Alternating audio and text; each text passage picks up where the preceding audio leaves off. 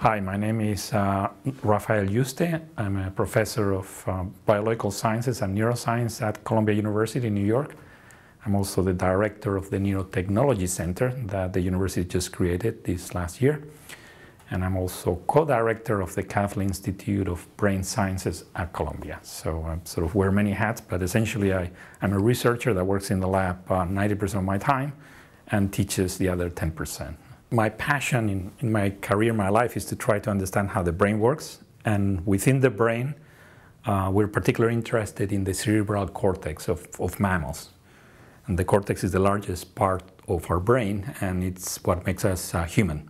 So we know now for almost a century that the cortex is the site of a lot of what we call higher mental abilities that humans have. No?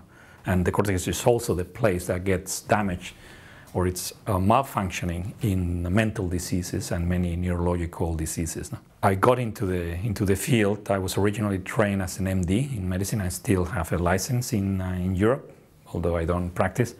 And then I decided that it was a little bit hopeless to try to treat mental patients without understanding something more about how the brain works. And I came to this country, did a PhD in neuroscience, then started working with optical methods in order to monitor the activity of many neurons at the same time. And then after that, that PhD was at Rockefeller University in New York. And then I did a postdoc, a 4-year postdoc at Bell Labs, where I learned the other side of the game with the physicists, people experts in optics and lasers.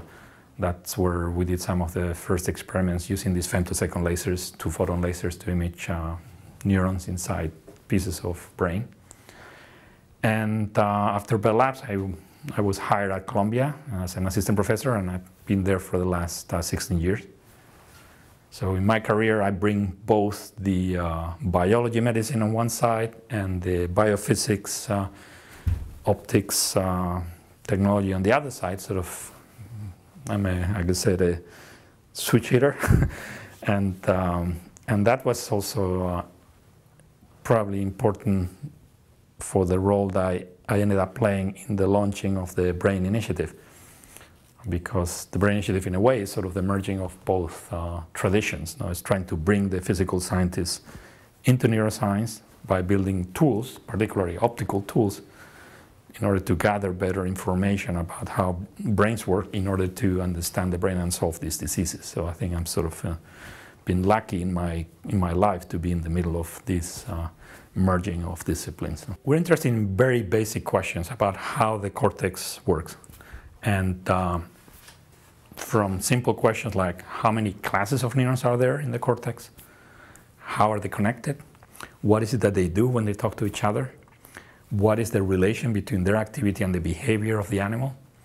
So that's the bread and butter of our work. Our laboratory is interdisciplinary, has people coming from different fields, from medicine, neuroscience, molecular biology, all the way to physics, chemistry, and computer science.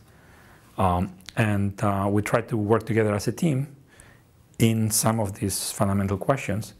And maybe one thing that distinguishes our work is that we've been very keen from the beginning in using optical methods to approach these questions, and in particular using 2-photon lasers, 2-photon microscopy. So these femtosecond lasers have in our hands great advantages for imaging and controlling brain activity in animals. So a lot of what we do has to do with 2-photon imaging, 2-photon manipulation, optogenetics.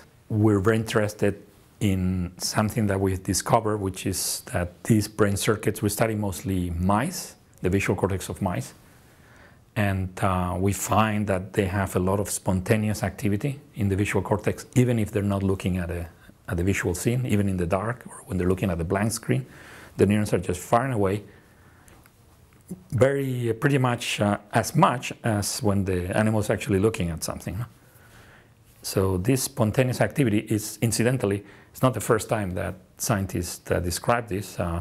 This was found, the very early hints that something like this was going on happened almost 100 years ago when the first development of the EEG.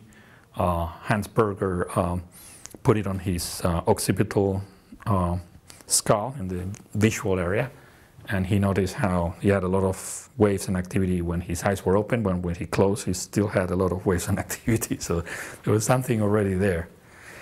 And this spontaneous activity is prevalent throughout the brain in all animals. So it's not something weird that happens only in the visual cortex of mice. No, it happens everywhere. In fact, in humans, it's been recently reported using fMRI that there's this default network, they call it, this sort of spontaneous activity that goes on in the patients that no one knows what is good for. So we're very interested in pursuing that spontaneous activity. We hope they will give us some secret of what the circuits in the cortex or in the brain are doing. I was trained as an MD, and I remember doing the rotation in the psychiatry wards in Madrid. I come from Spain. And we had to treat, work with paranoid schizophrenics. And these were institutionalized. They were essentially in a jail behind bars because they're dangerous. And we had to interview them with a bodyguard. And I remember these interviews because these are some of the smartest people I've ever met. Some people were really smart. Yet, there's something in there that was crooked or just switched in the wrong way. So instead of being fantastic contributors to society, they leave a devastating trail of destruction and pain in their lives around all of them. So I had the feeling that with what we knew about neuroscience, we're not going to solve schizophrenia. And this is just it's a little bit like trying to fix a machine if you don't know how it works. So at that point I said, you know what, maybe I should just, instead of continuing in medicine, I should look into helping from the other side, just from the basic science, neuroscience. And at that point, I decided to come to the US for a PhD because I thought I needed more training. So I was lucky that I was accepted in this lab where there was a very creative group of people in the Wiesel lab at Rockefeller. And one of the projects that I started working on is trying to see if we could measure the activity of more than one neuron. For this reason I told you earlier, to see if we can see a little bit bigger pieces of the screen. And I started playing really with calcium indicators who had just been developed for biochemical measurements in cells, and discovered by chance that you could use them to measure the activity of neurons. So I still remember the day that happened and the face of my advisor when I showed him the data. And at that point I was completely hooked. I thought, this is it. I'm just doing this for the rest of my life. And after that, I was invited to do a postdoc at Bell Labs because the group at Bell Labs, who were very strong in optics and they were interested also in brain circuits, they understood the power of using these methods to measure activity. And I think I've been sort of on that track of using optical methods to measure brain activity just for a long time now, for 26 years now.